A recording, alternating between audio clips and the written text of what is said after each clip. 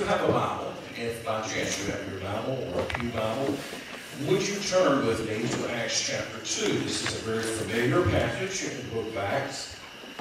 Pentecost has just taken place, and Peter gives what we call the first sermon that was ever preached from a pastor's point of view.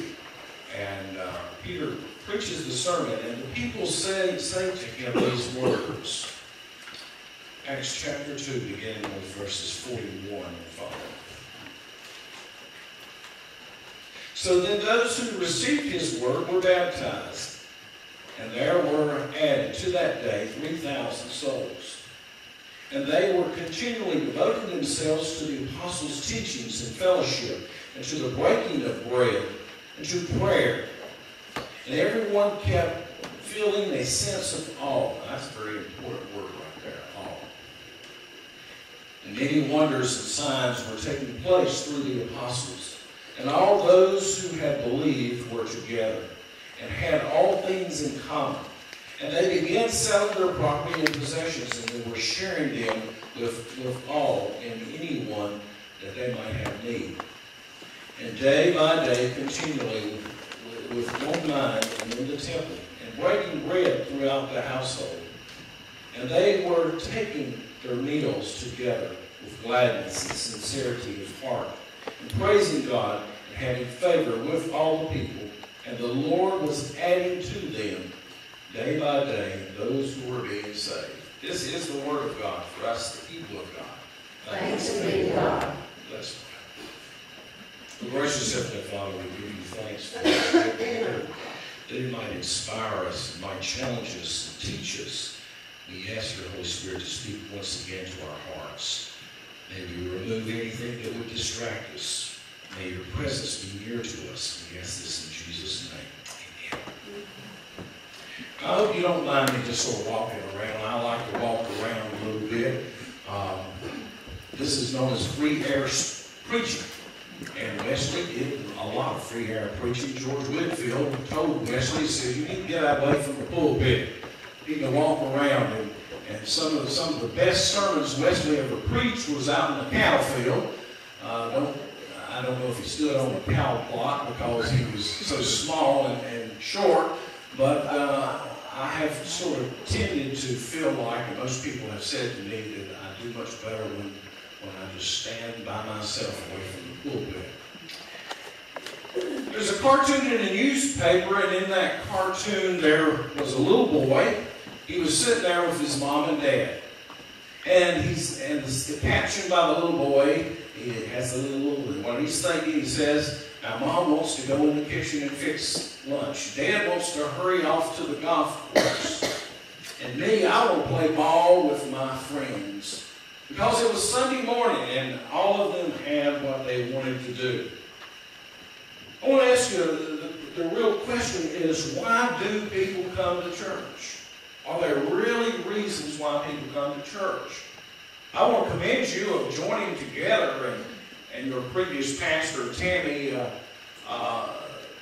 Tammy must have done a lot of good. I know her, and I don't know her that well. I know her husband, but I thoroughly heard good things about these two churches joining together. And I encourage you, I want to be encouraging to you that you continue to work together in God's kingdom, because that's what we're here to do. But why are we really here as churches today?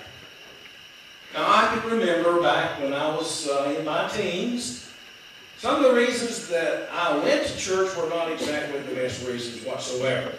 And if you're a guy, you know exactly what I'm talking about. There was a pretty little girl that maybe was in a youth group at a certain church, and you would go to that church mainly to try to impress that pretty little girl. You might be sitting beside her today. But why do people go to church? Hopefully it's because they want to learn something about Christ. Or maybe they haven't quite figured out life itself, and they're trying to figure it out, and the church gives you options, it gives you answers, it gives you solutions. Or perhaps we would rather do other things and sleep in. You know, one of the startling statistics And George Barnum writes statistics about every 10 years of what's happening in America in church. But one of the startling statistics that keeps getting worse, it doesn't get better, it just keeps getting worse, is that in America we have about 98% of the people in America believe in God. But out of that 98%, only about 33% actually attend a local congregation. Now, I've known a lot of folks in my time being pastor and minister of education and youth, and all the years that I've worked in the church, and really my whole career has been in the church. And I can honestly say I have heard a lot of excuses why people are not in church on Sunday morning. I've heard everything from my dog had diarrhea, and I really heard that one. I've heard everything. Well, Pastor, I can worship God on the golf course. And my answer to him right away was, are you? And where is the church when you're on the golf course? Because church is something that is corporate, that you do with someone else, not just by yourself. It is a time together where the believers come together and worship God and spend time with God. The minister asked a little girl at the back door of the church, he said to her, what did you like about the service? Her comments were kind of fun, and knowing a small child, you know what children will say. The music was nice, but the commercial was awfully long. And sometimes we pastors get labeled as that. One reason some people don't go to church is that the sermon is too long. I've been accused of that a couple of times. And then sometimes there's too much music. Or sometimes it might be that somebody offends them.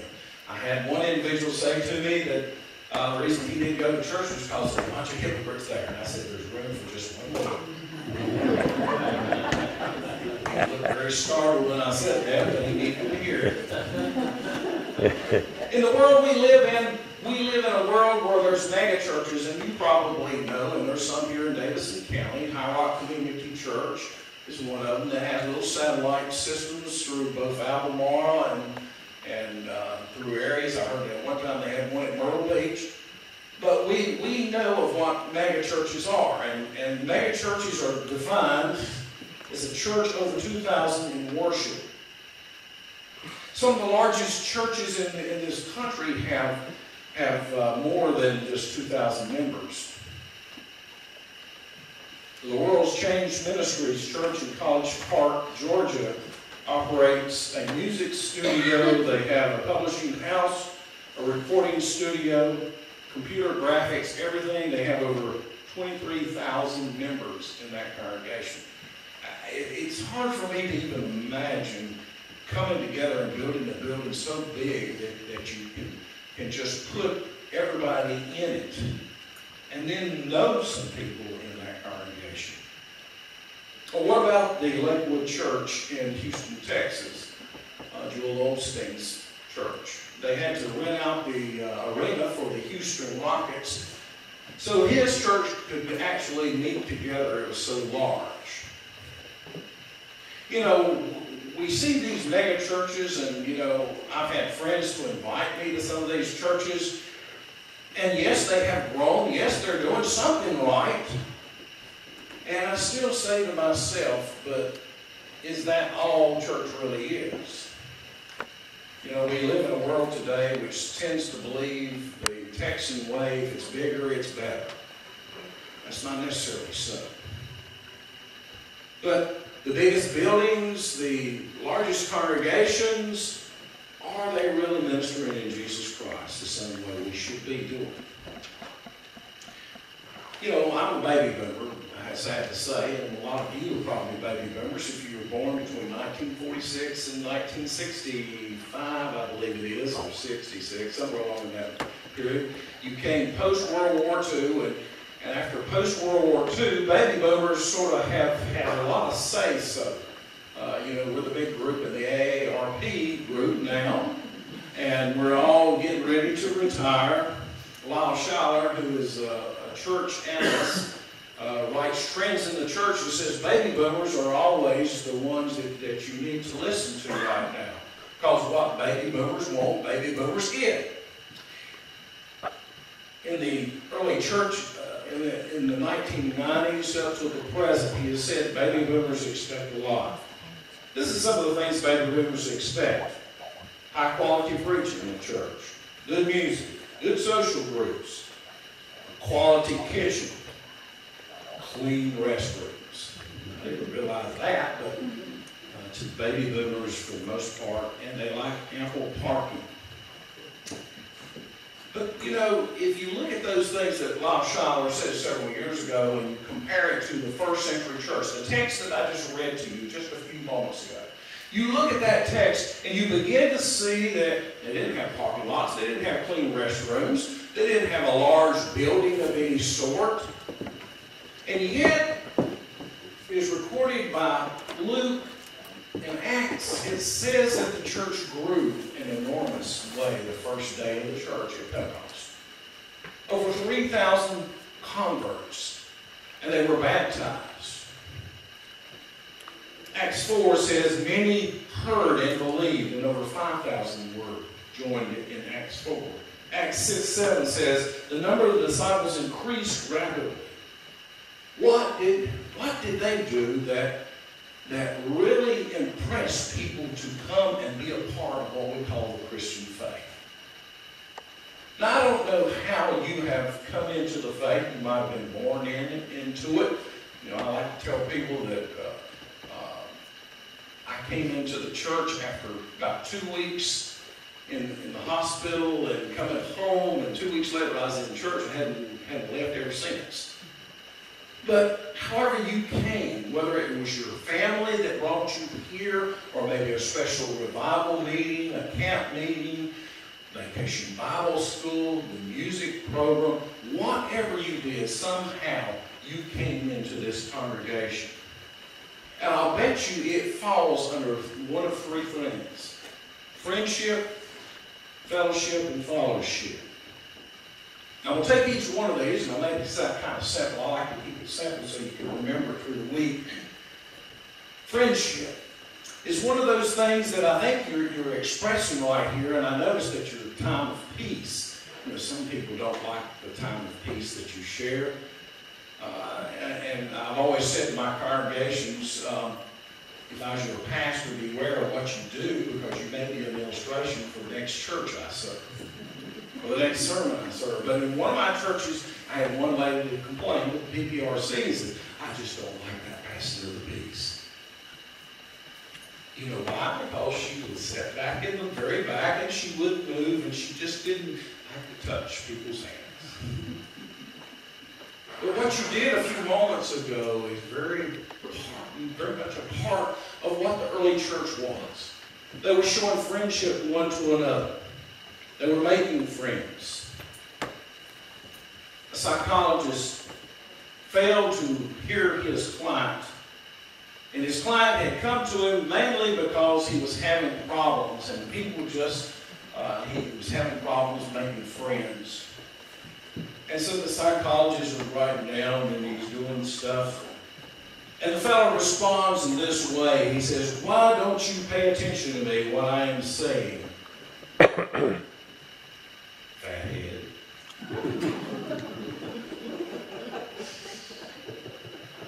Well, you can understand why the guy didn't have friends. The psychologist finally looked up at him.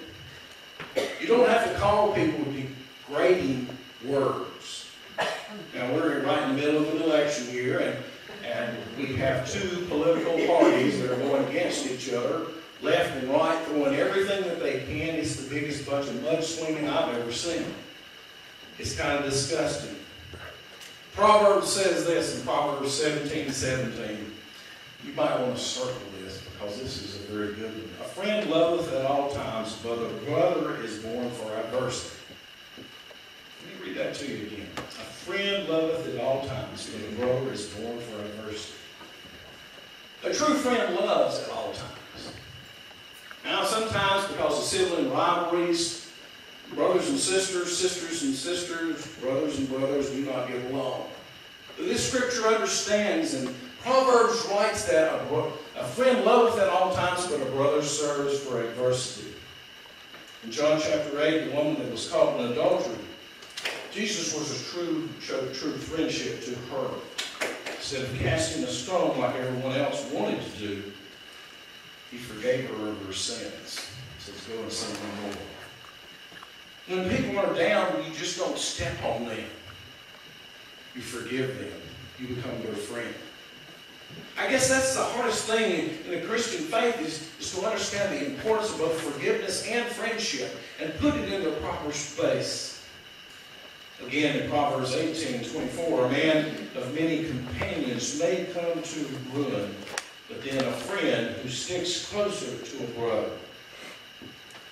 But there are times in our lives when we do need a friend. We sing the song, What a Friend We Have in Jesus, and we know that Jesus is our friend regardless. He will accept us for who we are. And because we are followers of Christ, the church opens the doors to those who are oppressed, the outcast, those which seems like their world has fallen apart. We accept them for who they are. Jesus was a friend to the woman who committed adultery. Jesus was a friend to Zacchaeus. Jesus was a friend to Levi, the tax collector. Jesus is your friend. He is my friend. A friend loveth at all times, but a brother for adversity. Secondly, friendship, but secondly, fellowship.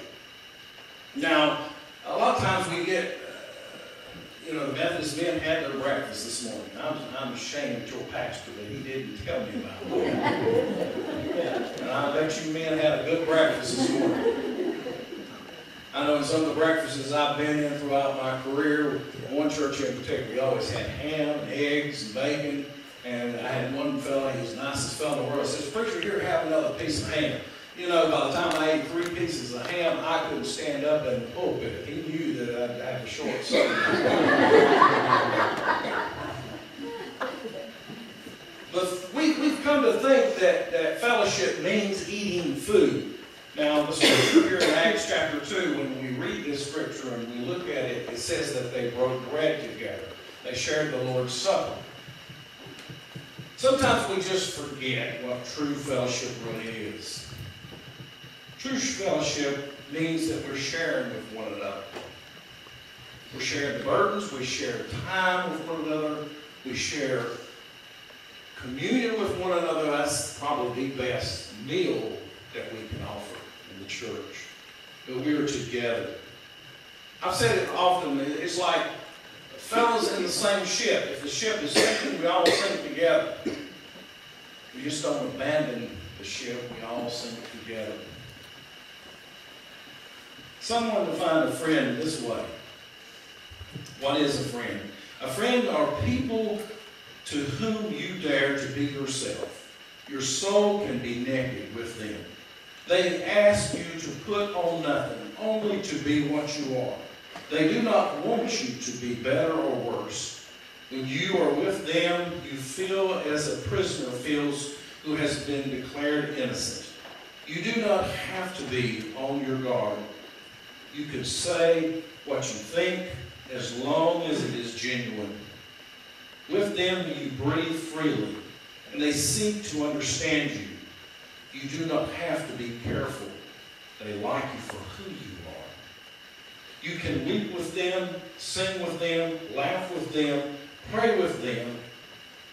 And the list goes on and on.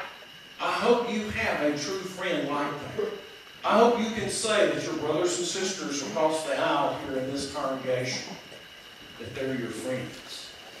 You've united 2 churches together, and I know that it's taken a little time to learn the Joneses that go to this church and the Millers that go to this church, and their families and their children. And yes, the Millers probably have a kid like my son Josh who would despise you, and really you never know what would come out of Josh's mouth when he was growing up. Good or bad. But how do you have friends that will accept and be that kind of friends? This is friendship and what we need in the church. This is one of the great characteristics of the church is friendship. Fellowship in Acts chapter 2, they devoted themselves to the apostles' teaching. They were fellows breaking bread and prayer together. They were sharing with one another. Kindergarten class was asked to bring a symbol of their faith to class meeting. And as they brought their symbols, a little Jewish kid brought a little Star of David. A little Muslim kid brought a prayer rug, which was very important to him.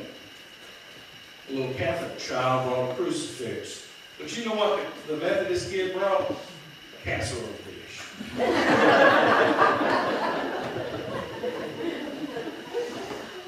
Like I said, when we think of fellowship, we do think of food. You know, we live in a world today, talking about fellowship, we live in a world today that is becoming less and less socialized. We live in a world in which if you drive up to the house, you get on your cell phone and you call at the house, and you're already there. You call to see if anybody's there.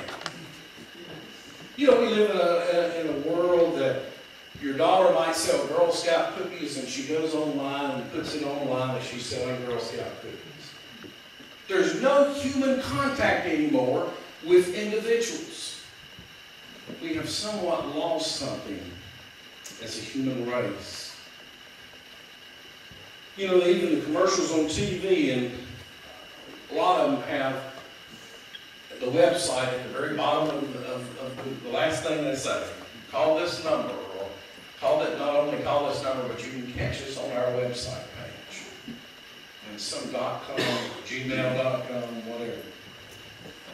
What's happened to our world? We've become too impersonal in so many ways. And the church of all places should be the place where fellowship is involved and communications continue. I guess one reason that the Waltons were such a good program and such a big success was because it was an interpersonal relationship between family members. And they would talk to one another. And at the end of the show, at the very end of the show, as John Roy would say to Mary Ellen, "Good night, Mary Ellen." Mary Ellen would say, "Good night, Mama. Good night, Papa. Good night, Grandpa." They'd all say good night to one another. You see, we live in that kind of world today that we've become less personal. I hope you will take the time to get to know your neighbors and people around you. You know, we've almost forgotten what the old front porch is. My grandmother's place is on Highway 8. My father lived there. Actually, my mother lived right next door. If you know where the old Whitley's Drive-In used to be, which is now Speedy Lures at 8, right across the road, the old house that's fallen apart is where my dad grew up. It's got a long porch, and I can remember my grandmother going out there at the close of the day, and we'd sit and rock and occasionally watch the cars go by because there wasn't many cars made at that time. I can remember those days, and you can remember those days in which you sat on the porch and talked about the day that was going on. You see, we've missed some of that. Friends would stop by to pay a visit unannounced. And there would be a connection between neighbors and families. Most of the time today, we don't even know our neighbors that live right next door to us, unless you've lived there for a long time.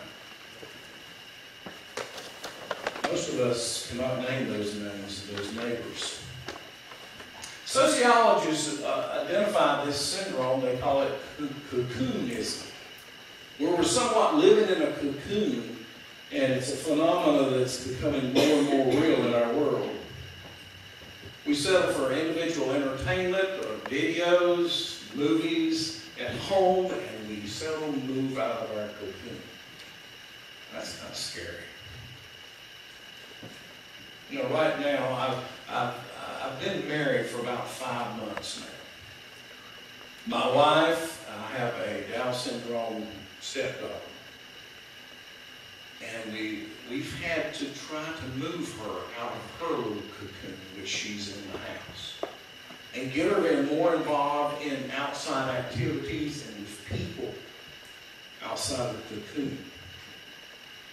You know, we need to restore these true meanings of fellowship in the church, because we can become victims of cocoonism ourselves in the church if we're not careful.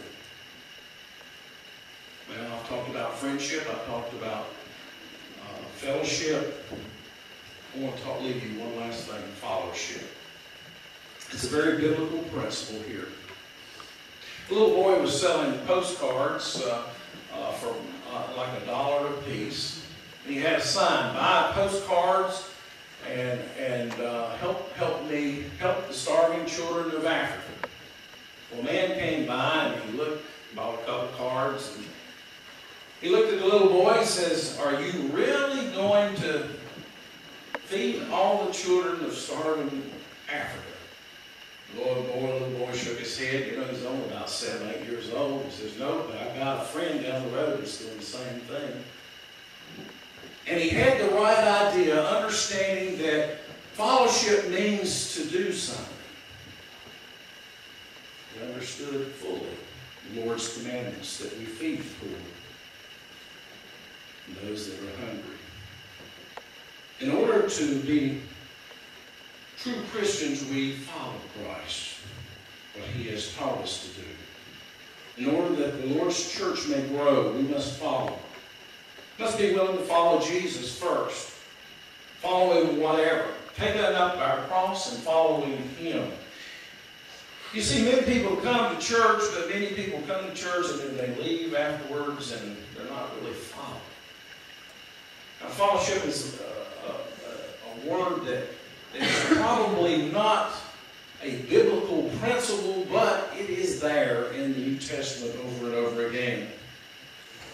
James writes in the first chapter of James, "Be doers of the word, not just hearers only." Matthew 7:21, and this is the one that strikes me very hard. "Not everyone who says to me, 'Lord, Lord,' will enter the kingdom of God, but only those who do my Father's will." And that's a strong one. You see, we're professing belief in Christ, but yet we're failing to follow Christ. You know, one of the three mission statements of the United Methodist Church is that we believe in Christ, but yet we follow Christ and we transform the world. Fellowship is one of those things that sometimes it's hard for us to follow at times. Jesus said to his disciples, "If anyone would come after me, let him deny himself, take up his cross, and follow me." It talks about self-denial. Following Christ may be walking to the beat of another drummer. At times we deny ourselves of certain pleasures and comforts and things of this nature, but to follow him, what does that really mean? What does that involve? Matthew 4 says, "Come, follow me, and I will make you fishers of men." Following him means that we're fishing for people. Have you ever led a person to Christ? Some of you probably have. Some of you have made that decision to tell your children, or maybe some friend that comes to you, you've done your homework. You've led somebody to Christ. Life is not just about us, it is about others. It's about reaching others. If there's one sin that the church of today, as compared to the early church, when I read this passage, is this one thing of fellowship, is that we are not quite like Christ in the early church. We like the sayings of Jesus. We hear those things about reaching and teaching, and then all of a sudden, we walk out of the place of worship and we continue on our own journey. Matthew 19, one of the most beloved statements that Jesus would ever say. "These I have kept," said the young man. "What do I lack? What do I lack to enter the kingdom of God?" And Jesus said this, "If you want to be perfect, go and sell for yourself all your possessions and give to the poor, and you will have treasures in heaven. then come follow me. That's hard. And that's discipleship. And that's the part that gets some of us. Following Christ might mean giving up a lot of stuff that we just don't want to give up. You see, some people can't follow. They can only just look from a distance. And they begin to look at a distance. But Christ wants us to follow Him.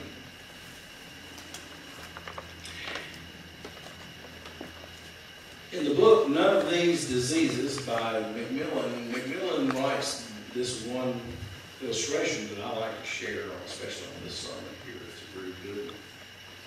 A young lady goes to college, and you know how colleges are. They have an application.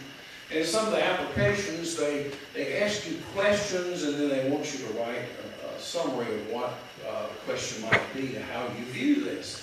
And the particular question that came to this young lady as she applied to go to this university, are you a leader? This bugged the young lady as she wrote back to them, and she was honest in her communications to them. She says to them this, expecting the worst. She knew that she probably wouldn't be accepted at that college. But she received this letter, and when she got the letter, she didn't really want to open it, but her mom and dad insisted, go ahead and open the letter. Now, I remind you, the thing that the college asked, are you a leader? Dear Anne, a study of these applications revealed that this year our college will receive 1,452 new leaders. We are accepting you because we feel it is imperative that we have at least one follower. You see, in life's journey, we sometimes want to be a leader, but yet, in the Christian faith, we're followers. Jesus Christ. What He said, what He did, how He treated others. Following Christ might mean that we're like a fish swimming upstream, and all the other fish are swimming one way, but we're swimming against the stream. Being a follower of Christ is one that following after Jesus might mean denying ourselves of certain things. Taking up the cross and following Him. You know, we've talked about friendship, what a friend we have in Jesus. A friend loveth at all times, fellowship, willing to share with one another, being parts of fellows and with one another, and then fellowship, willing to follow Jesus at any cost.